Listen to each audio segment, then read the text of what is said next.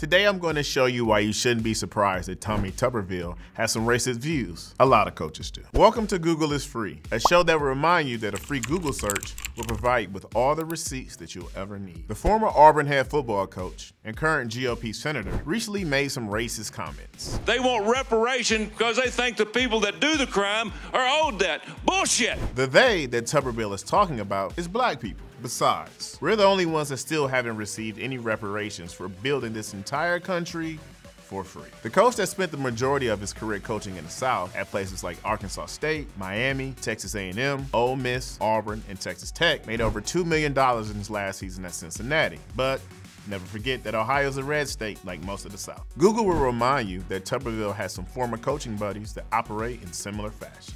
Search results will reveal that in 2017, Dabo Swinney's assistant coach at Clemson, Danny Pierman, had to apologize for using the N-word. There were allegations that Swinney said it as well.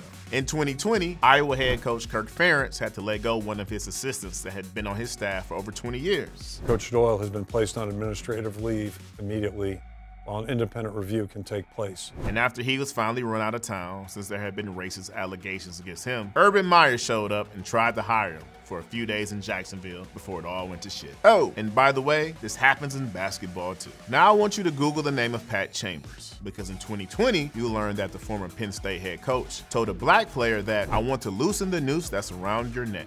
And just last year, Creighton head coach Greg McDermott was impersonating a slave master like he was an extra in Django when he told his team, "Guys, we've got to stick together. We need both feet in. I need everybody to stay on the plantation. I can't have anybody leave the plantation." So kids and parents, the next time a coach comes into your living room trying to recruit you, remember this video and truly understand what they really think of you. But even still, you might sign with a coach like Dan Mullen, who used to make players kiss his ugly-ass wife before games when he was at Florida. My name is Carron Phillips. Thanks for watching, and always remember that Google is your friend and is free, and stick with Deadspin. Thanks for watching the Deadspin YouTube channel.